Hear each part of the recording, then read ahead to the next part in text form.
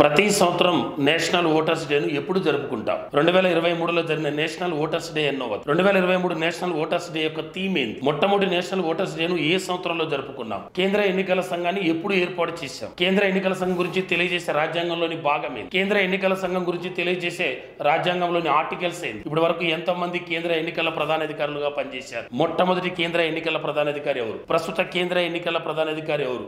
ప్రస్తుత కేంద్ర ఎన్నికల సంఘంలో ఎంతమంది కమిషనర్లు ఉన్నారు? ఆ కమిషన్ల పేర్లు ఏంటి?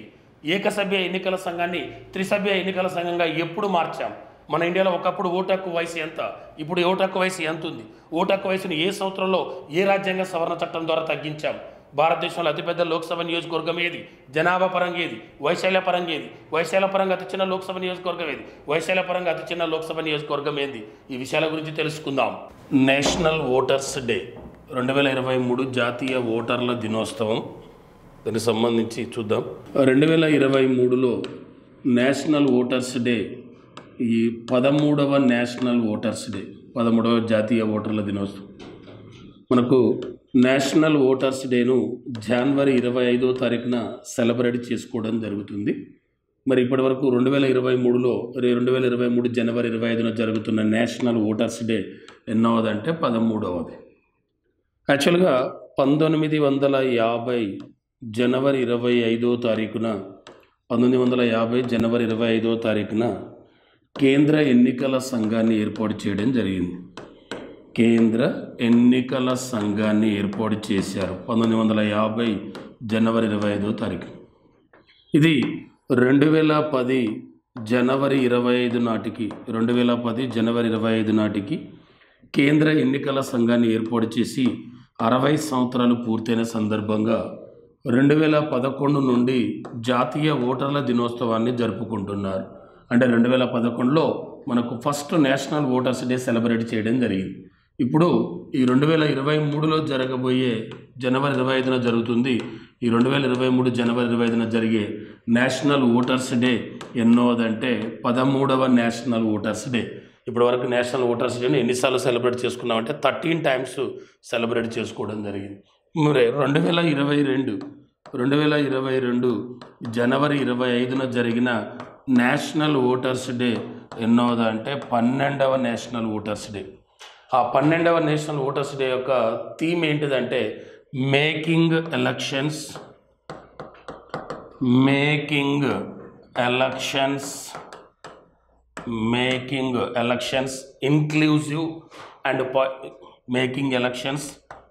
Inclusive and accessible and participative making elections inclusive, accessible and participative అనేది ఈ 12th నేషనల్ ఓటర్స్ డే యొక్క థీమ్. ఇంకా 13th ఓటర్స్ డే థీము ఇంకా డిసైడ్ చేయలేదు. అది జనవరి 25. ఈరోజు జనవరి 23rd. ఇంకా డిసైడ్ చేయలేదు, డిసైడ్ చేస్తారు 2023 జనవరి 25. సారీ, ఈరోజు జనవరి 22, జనవరి 22. ఇది జనవరి 25వ తారీఖున నేషనల్ ఓటర్స్ డే జరుపుకుంటారు. ఇంకా 2023కు సంబంధించిన నేషనల్ ఓటర్స్ డే యొక్క థీమ్ ఇంకా డిసైడ్ కాలేదు, అవుతుంది. కానీ 12వ నేషనల్ ఓటర్స్ డే థీమ్ అయితే మాత్రం making elections inclusive, accessible and participative. ఈ voters డేను 2011లో first voters day celebrate చేశాం. ఇప్పుడు జరుగుతుంది 13వది. 1950 జనవరి 25న మన కేంద్ర ఎన్నికల సంఘాన్ని ఏర్పాటు చేశారు.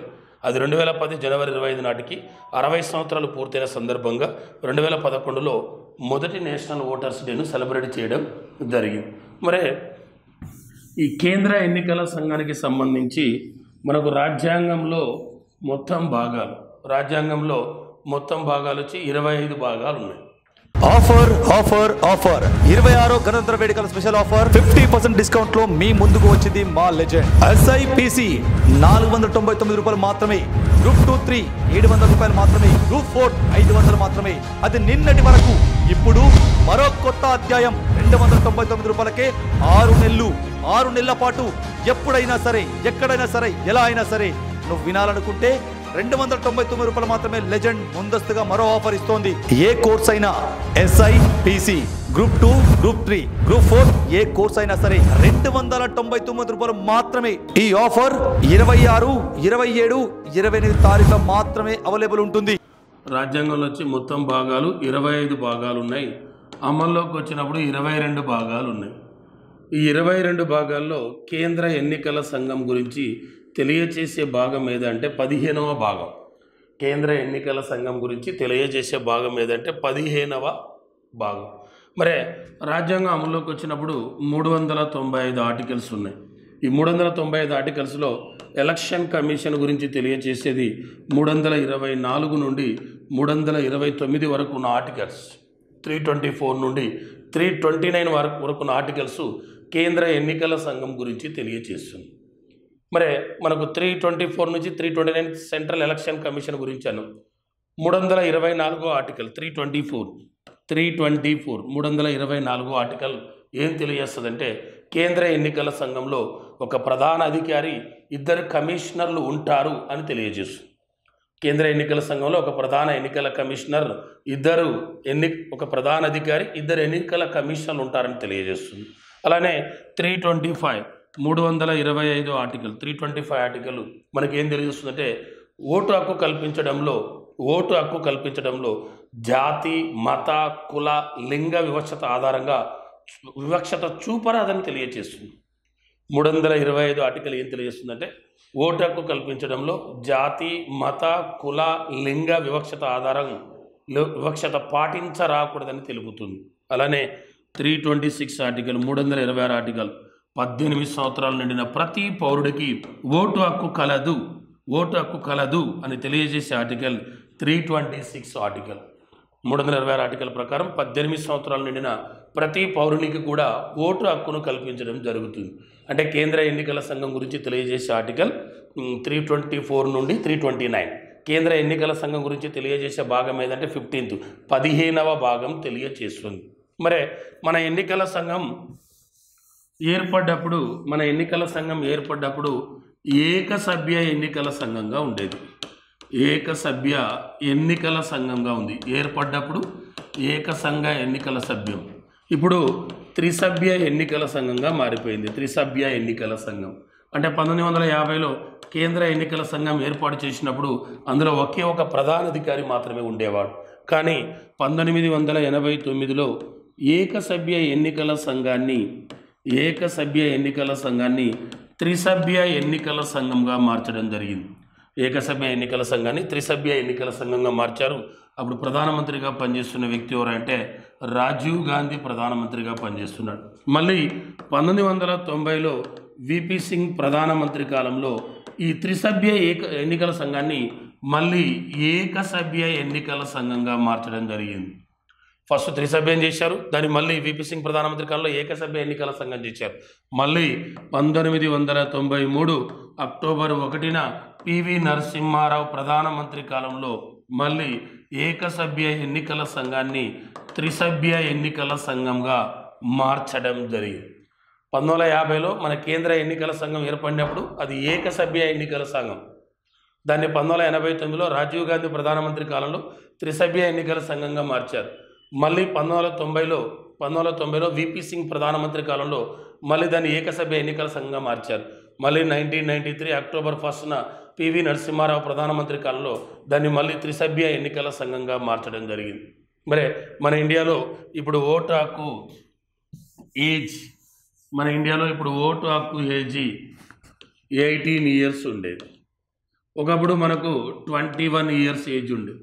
ఓటు హక్కు వయసును 21 నుండి 18 సంవత్సరాలకు తగ్గించిన రాజ్యాంగ సవరణ చట్టం 61వ రాజ్యాంగ సవరణ చట్టం. ఇది 1988లో చేయబడితే ఈ చట్టం అమల్లోకి వచ్చింది 1989 నుండి అమల్లోకి రావడం జరిగింది. ఈ 61వ రాజ్యాంగ సవరణ చట్టం చేసినప్పుడు ఎన్నికల ప్రధానాధికారిగా పనిచేస్తున్న వ్యక్తి పేరి శాస్త్రి అనే వ్యక్తి కేంద్ర ఎన్నికల ప్రధానాధికారిగా పనిచేస్తున్నాడు ఓటు హక్కు వయసు తగ్గించినప్పుడు. మరే మన మొట్టమొదటి కేంద్ర ఎన్నికల ప్రధానాధికారిగా పనిచేసిన వ్యక్తి మొట్టమొదటి కేంద్ర ఎన్నికల ప్రధానాధికారి సుకుమార్ సేన్ అనేవాడు మొట్టమొదటి కేంద్ర ఎన్నికల ప్రధానాధికారి. రెండవ కేంద్ర ఎన్నికల ప్రధానాధికారి కేవీకే సుందరం. రెండవ కేంద్ర ఎన్నికల ప్రధానాధికారి కేవీకే సుందరం పనిచేయడం జరిగింది. అలానే మనకి ఇప్పటి వరకు 25 మంది కేంద్ర ఎన్నికల ప్రధానాధికారిగా పనిచేయడం జరిగింది. అందులో భాగంగా 21వ కేంద్ర ఎన్నికల ప్రధానాధికారి అచల్ కుమార్ జ్యోతి అనే వ్యక్తి 21వ కేంద్ర ఎన్నికల ప్రధానాధికారిగా పనిచేశాడు. 22వ వాడు ఓం ప్రకాష్ రావత్. 22వ కేంద్ర ఎన్నికల ప్రధానాధికారి ఓం ప్రకాష్ రావత్. 23వ కేంద్ర ఎన్నికల ప్రధానాధికారి సునీల్ అరోరా అనేవాడు. 24వ కేంద్ర ఎన్నికల ప్రధానాధికారి సుశీల్ చంద్ర అనే వ్యక్తి. అదే ప్రస్తుత 25వ కేంద్ర ఎన్నికల ప్రధానాధికారి రాజీవ్ కుమార్. ప్రస్తుతం మన కేంద్ర ఎన్నికల ప్రధానాధికారి రాజీవ్ కుమార్. ఇతను 2022 మే 15వ తారీఖున కేంద్ర ఎన్నికల ప్రధానాధికారిగా బాధ్యతలు స్వీకరించాడు. ఈ Rajiv Kumar 1984 IAS batch officer. ఇతను ఏ రాష్ట్రం అంటే బీహార్ రాష్ట్రానికి చెందినాడు. ఇతను 2020లో ఐఏఎస్ నుండి రిటైర్మెంట్ను పొందడం జరిగింది. ఇతను 2020 నుండి 2022 వరకు కేంద్ర ఎన్నికల కమిషనర్గా పనిచేశాడు. ఫస్ట్ కేంద్ర ఎన్నికల కమిషనర్గా పనిచేసి ఆ తర్వాత కేంద్ర ఎన్నికల ప్రధానాధికారి అయ్యారు. మరి ప్రజెంట్ మన ఎన్నికల సంఘం త్రిసభ్య ఎన్నికల సంఘం అన్నాం. ఈ త్రిసభ్య ఎన్నికల సంఘంలో ప్రస్తుతం ప్రధానాధికారి అయితే రాజీవ్ కుమార్. మరి ప్రధానాధికారి రాజీవ్ కుమార్ అయితే ఉన్న ఆ ఇద్దరు కమిషనర్లు ప్రజెంట్ ఉన్న కేంద్ర ఎన్నికల కమిషనర్గా పనిచేస్తున్న వ్యక్తులు ఒకతను అరుణ్ గోయల్ అనే వ్యక్తి. రెండో వ్యక్తి అనూప్ చంద్ర పాండే. సెకండ్ పర్సన్ అనూప్ చంద్ర పాండేనే ప్రజెంట్ ఇద్దరు కేంద్ర ఎన్నికల సంఘంలో ఇద్దరు కమిషనర్లు ఉన్నారు. ప్రధానాధికారి అయితే రాజీవ్ కుమార్ ప్రధానాధికారి. అంటే ఇప్పటివరకు మన కేంద్ర ఎన్నికల ప్రధానాధికారిగా పనిచేసిన వ్యక్తులు 25 మంది కేంద్ర ఎన్నికల ప్రధానాధికారిగా పనిచేశారు. ఈ 25 మందిలో ఇద్దరు కేంద్ర ఎన్నికల ప్రధానాధికారులకు ఇప్పుడు మనకు ప్రపంచంలో అత్యున్నతమైన అవార్డు అంటే నోబెల్ అవార్డు, ఇండియాలో అత్యున్నతమైన అవార్డు అంటే భారతరత్న, ఆసియా ఖండంలో మన ఏషియన్ కాంటినెంట్లో అత్యున్నతమైన అవార్డు అంటే రామన్ మెగాసెసే అవార్డు. ఆ రామన్ మెగాసెసే అవార్డు పొందిన కేంద్ర ఎన్నికల ప్రధానాధికారులు ఇద్దరున్నారు. ఒకతని పేరు టిఎన్ శేషన్.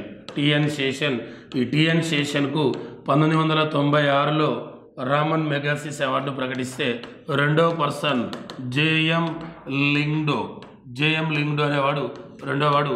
ఇతనికి 2003లో రామన్ మెగాసెసే అవార్డు ప్రకటించారు. ఈ రామన్ మెగాసెసే అవార్డు ఇప్పటి వరకు 55 మంది భారతీయులకు ప్రకటిస్తే అందులో మన కేంద్ర ఎన్నికల ప్రధానాధికారులు ఇద్దరున్నారు. TN Seshan 1996, second one JM Lyngdoh 2003.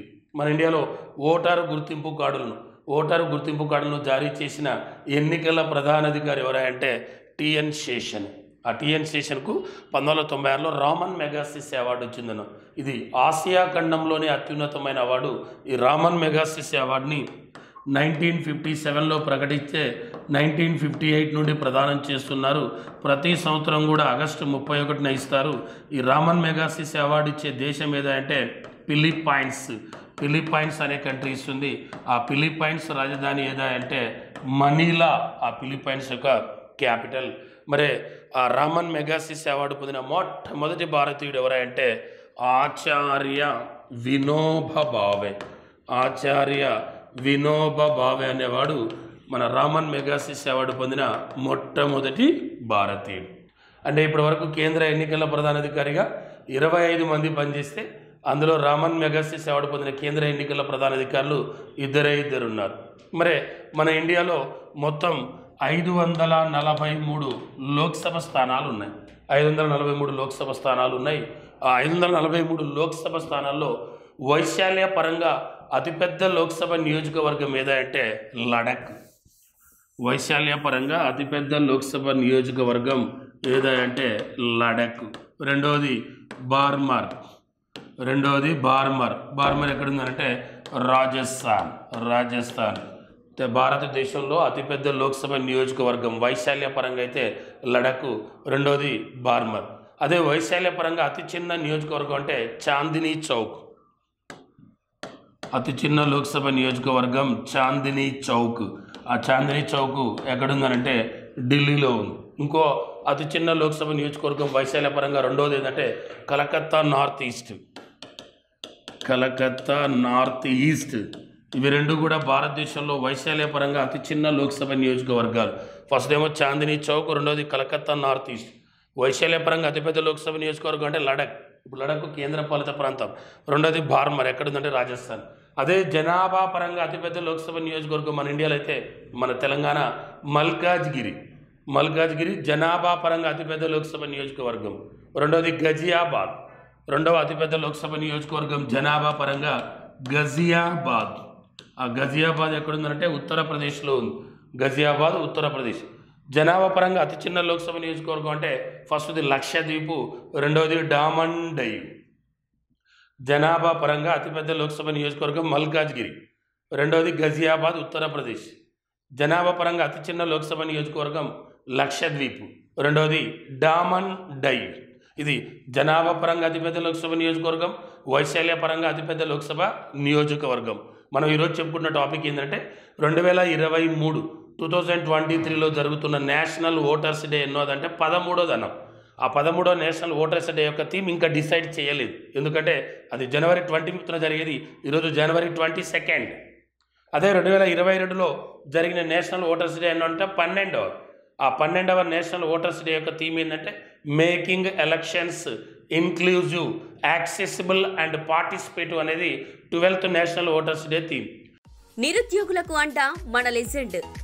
అతి తక్కువ ప్రైస్ లో స్టేట్ బెస్ట్ ఫ్యాకల్టీతో చెప్పించిన క్లాసులను అందిస్తుంది legend. SAPC mains, group 4 2 papers, DAO paper 1-2, group 2-3 4 papers.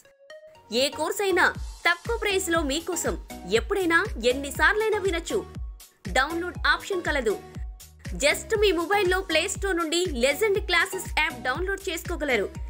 2 Telugu రాష్ట్రాల్లో అత్యధిక మంది అభ్యర్థుల ఎంపిక మన లెజెండ్. మీరు లెజెండ్ తీసుకోండి, జాబ్ సాధించండి.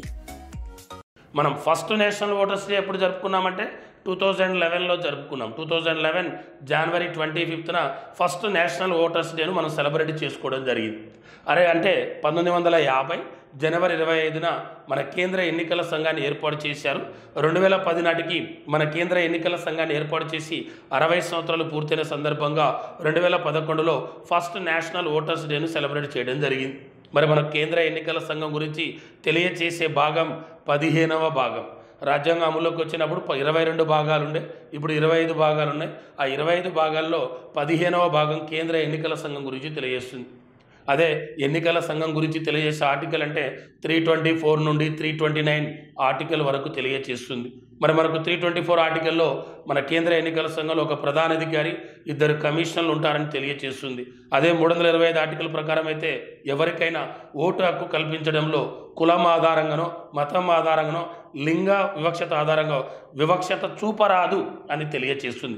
ఎవరికైనా ఓటు హక్కు కల్పించాలి. 18 సంవత్సరాలు నిండిన ప్రతి పౌరుడు, ఏ కులానికి చెందిన, ఏ మతానికి చెందిన వ్యక్తికైనా ఓటు హక్కును కల్పించాలి. మరి ఆ 18 సంవత్సరాలు నిండిన పౌరునికి ఓటు హక్కు కల్పించాలని తెలియజేసే ఆర్టికల్ 326 ఆర్టికల్ తెలియజేస్తుంది. మరి మన ఇండియాకు ఇండిపెండెన్స్ వచ్చినప్పుడు మన ఓటు హక్కు వయసు 21 ఇయర్స్ ఉండే, కానీ ఇప్పుడు ఓటు హక్కు వయసు 18 ఇయర్స్ చేశారు, 18 సంవత్సరాలు. అది 1988లో 61వ రాజ్యాంగ సవరణ చట్టం ద్వారా ఇండియాలో ఓటు హక్కు వయసును 21 నుండి 18 సంవత్సరాలకు తగ్గించారు. ఆ చట్టం చేసింది 88లో, అది అమల్లోకి వచ్చింది 1989లో. మరి మన ఇండియా ఎన్నికల సంఘాన్ని ఏర్పాటు చేసింది 1950 అన్నాం. 1950లో ఎన్నికల సంఘాన్ని ఏర్పాటు చేసినప్పుడు మన ఎన్నికల సంఘం ఏకసభ్య ఎన్నికల సంఘం, ప్రజెంటు త్రిసభ్య ఎన్నికల సంఘం. త్రిసభ్య ఎన్నికల సంఘంలో ఒక ప్రధానాధికారి, 2 కమిషనర్లు ఉంటారు. ఏకసభ్య ఎన్నికల సంఘాన్ని త్రిసభ్య ఎన్నికల సంఘంగా మార్చింది 1989లో రాజీవ్ గాంధీ ప్రధానమంత్రి కాలంలో మారిస్తే, దాన్ని మళ్ళీ 1990లో విపి సింగ్ ప్రభుత్వం కాలంలో దాన్ని మళ్ళీ ఏకసంఘ్య ఎన్నికల సభ్యంగా మార్చారు. మళ్ళీ 1993 అక్టోబర్ 1న పివి నరసింహారావు ప్రధానమంత్రి కాలంలో ఏకసభ్య ఎన్నికల సంఘాన్ని మళ్ళీ త్రిసభ్య ఎన్నికల సంఘంగా మార్చడం జరిగింది. మరి మన మొదటి ఎన్నికల ప్రధానాధికారి సుకుమార్ సేన్, అలానే రెండవ ఎన్నికల ప్రధానాధికారి కేవీకే సుందరం అనేవాడు. ఇప్పటివరకు ఎన్నికల ప్రధానాధికారిగా 25 మంది పనిచేశారు. 21వ ఎన్నికల ప్రధానాధికారి అచల్ కుమార్ జ్యోతి అనేవాడు. 22 ఓం ప్రకాష్ రావత్, 23 అతను సునీల్ అరోరా, 24 సుశీల్ చంద్ర, 25 రాజీవ్ కుమార్. ప్రజెంట్ ఉన్నవాడు రాజీవ్ కుమార్. అతను 2022 మే 15వ తారీఖున 25వ కేంద్ర ఎన్నికల అధికారిగా బాధ్యతలు స్వీకరించాడు. అతను బీహార్ రాష్ట్రానికి చెందినవాడు. అతను 1984 ఐఏఎస్ బ్యాచ్ ఆఫీసరు. అతను 2020లో ఐఏఎస్ నుండి రిటైర్మెంట్ పొందడం జరిగింది.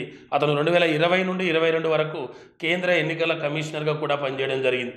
మన ఇండియాలో ఓటరు గుర్తింపు కార్డును జారీ చేసిన ఎన్నికల ప్రధానాధికారి ఎవరంటే టిఎన్ శేషన్. ఇప్పటి వరకు 25 మంది ఎన్నికల ప్రధానాధికారులుగా పనిచేస్తే అందులో ఇద్దరు ఎన్నికల ప్రధానాధికారులకు ఆసియా ఖండంలో అత్యున్నతమైన అవార్డు రామన్ మెగాసిస్ అవార్డును ప్రకటించడం జరిగింది. అందులో ఒకరికి టిఎన్ శేషన్ 1996లో ఇస్తే, సెకండ్ వన్ జేఎం లింగ్డో ఇతనికి 2003లో ఇవ్వడం జరిగింది. ప్రపంచంలో స్త్రీలకు ఓటు హక్కు కల్పించిన మొట్టమొదటి దేశం ఏదంటే న్యూజిలాండ్. ఆ న్యూజిలాండ్ 1893లో స్త్రీలకు ఓటు హక్కును కల్పించడం జరిగింది. 1893లో స్త్రీలకు ఓటు హక్కు కల్పించడం జరిగింది.